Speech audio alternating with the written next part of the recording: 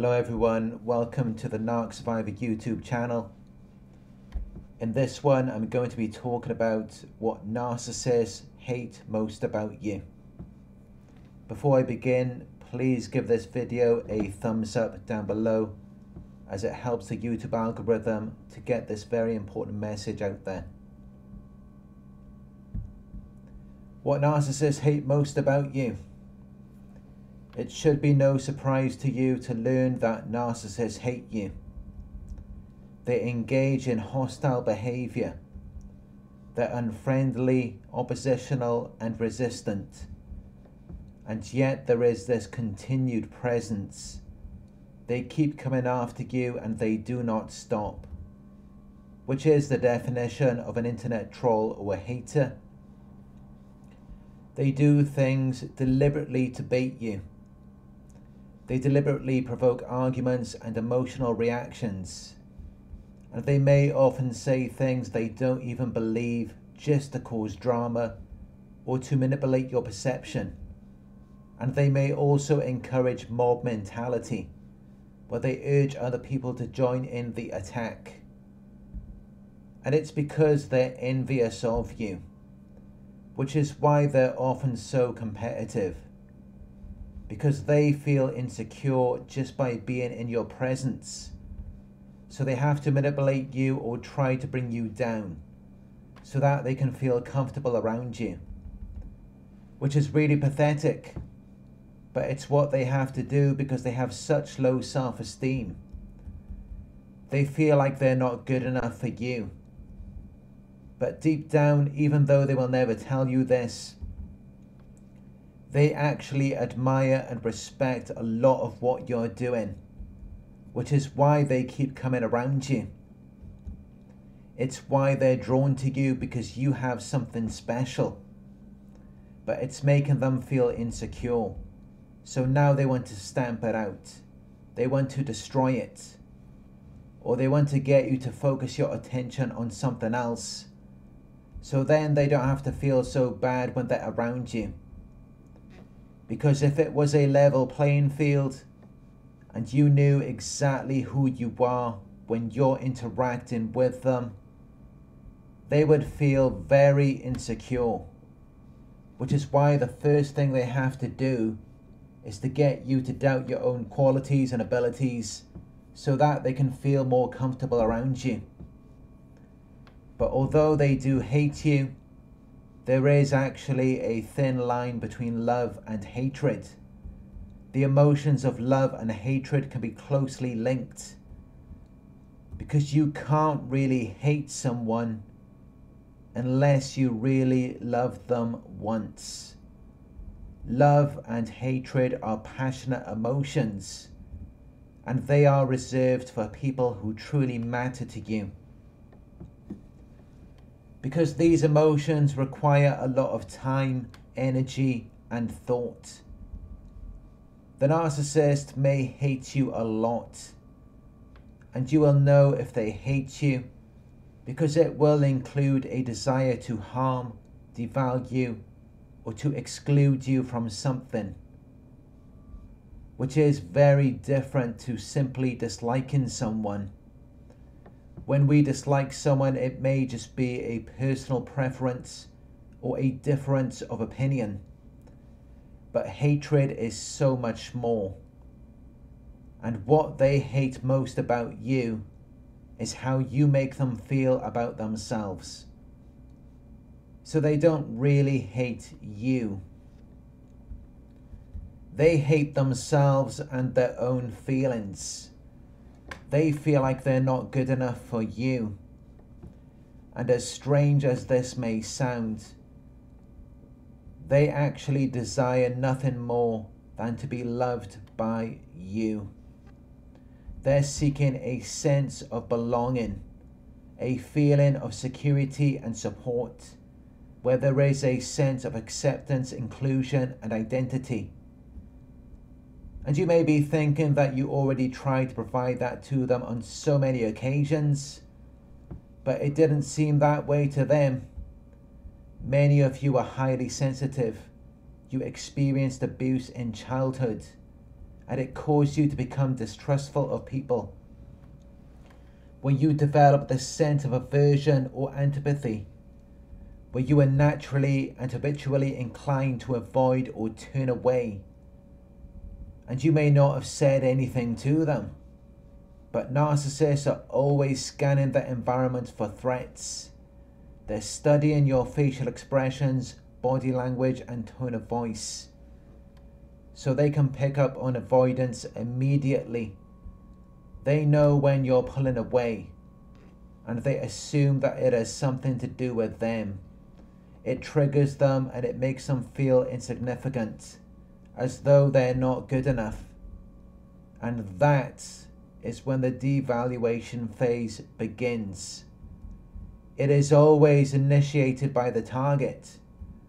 Narcissists don't initiate anything. They're constantly in reaction mode. They're responding to however you're perceiving them. So they end up hating you because they assume that you don't approve of them. And in some situations, they may be right. Maybe you do disapprove of some of the things they said or did, even though it may not have been that big of a deal to you at the time. But narcissists have a black and white mentality. So once they sense any signs of disapproval, they overreact, and they're ready to jump ship.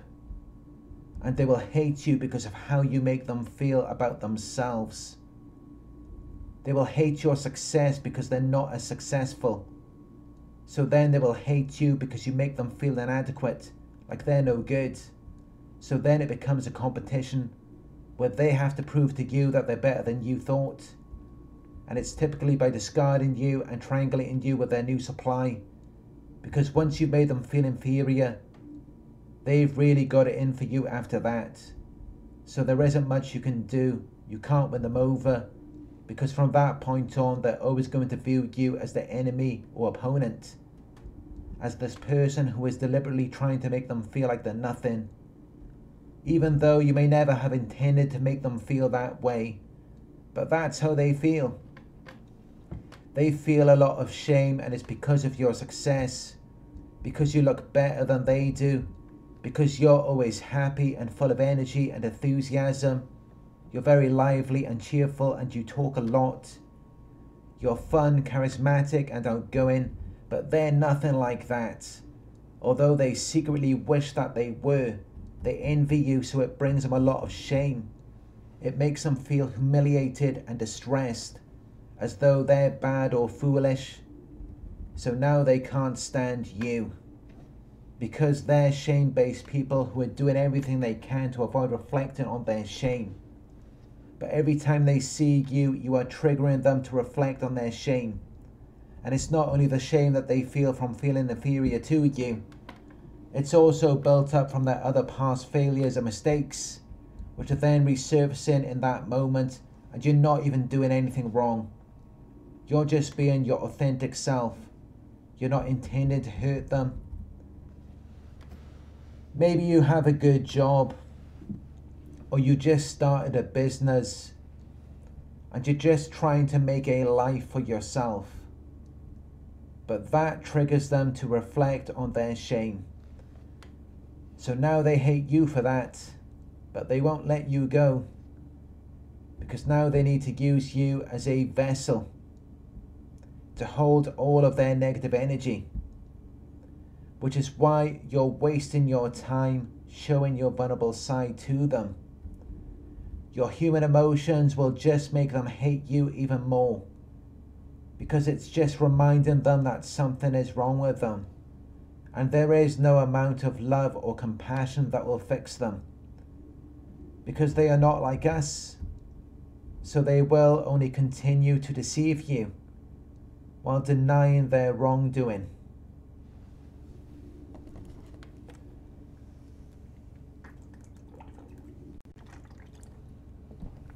Thank you for watching up until this point, and if this video is helpful to you, please do give it a thumbs up down below. Thank you. But yeah, at this point in the relationship, they will develop a lot of sexual frustration.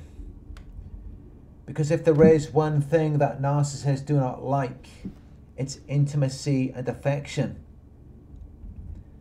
They hate closeness and togetherness. It makes them feel sick, which is why they prefer to watch pornography or have one-night stands, because they can't be close with anyone who really knows them. They adore anyone who gives them praise and attention, but if you know who they really are, they will reject, resent, and destroy you, because you are a threat to their fantasy world.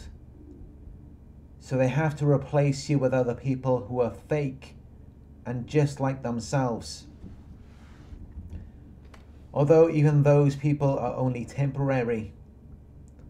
They will say no to sex with you, but then they will go off and have sex with anyone else, because you're no longer giving them supply, and it's a threat to the preservation of their false self.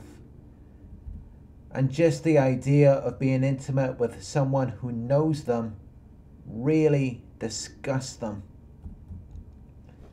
They want a fantasy. They hate intimacy and affection.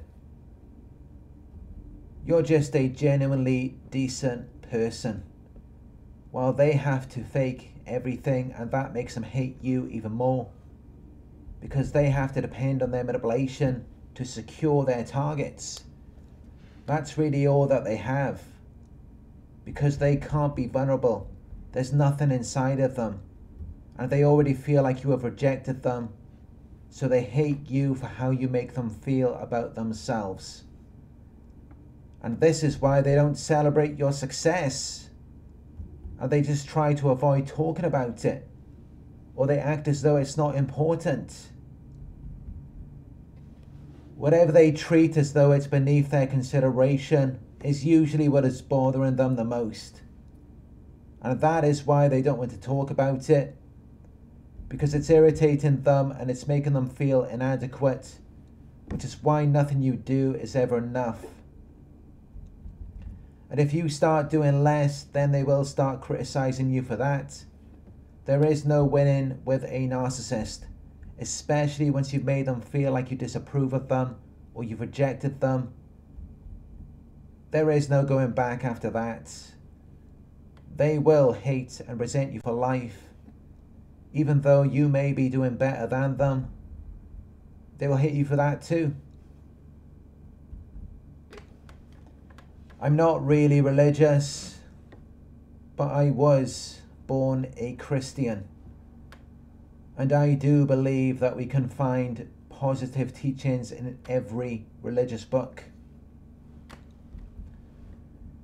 So I would just like to finish with this. In the Bible, Mark chapter 6 verse 4, Jesus said, "Prophets are honored by everyone except the people of their hometown and their relatives and their own family." Thank you for watching. If you found this video helpful, please do give it a thumbs up down below. Share your thoughts in the comment section. Hit the subscribe button to receive the notifications. If you would like to support the channel, you can donate at paypal.me/narcsurvivor. You can book a one-on-one with me on my website. It is narcsurvivor.co.uk. Thank you all for watching, and as always, I will talk to you soon.